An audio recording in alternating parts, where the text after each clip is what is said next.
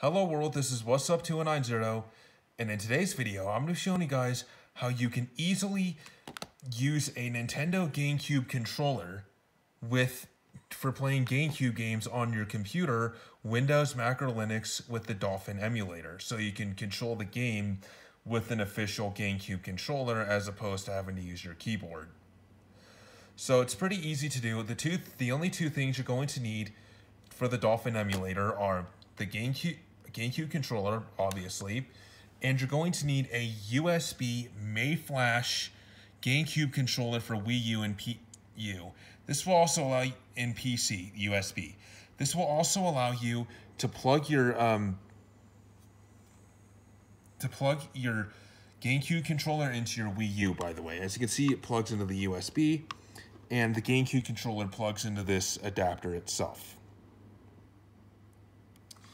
So that's easy. All you have to do is just plug the GameCube controller into your adapter like here, and then plug the adapter USB into your computer.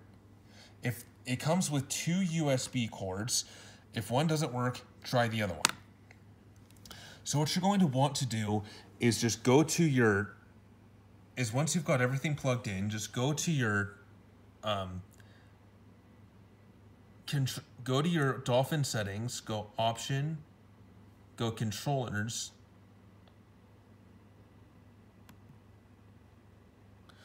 and then where it says Port 1, change it from Standard Controller to GameCube Adapter for Wii U.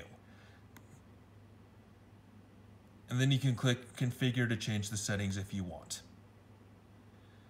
And then I have it paused right now, but the game I'm testing is the GameCube version of Time Splitters 2. And I have it paused right now, but I'll go ahead and unpause it and show you guys that the controller is in fact working.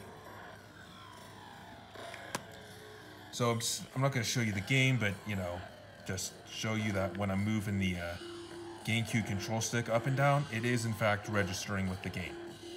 I'll have the link to one of these on Amazon. They're about 15 bucks or so.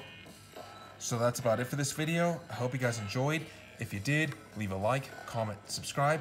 This is What's Up 2190, and I'm signing off. Have a nice day, and I'll see you next video.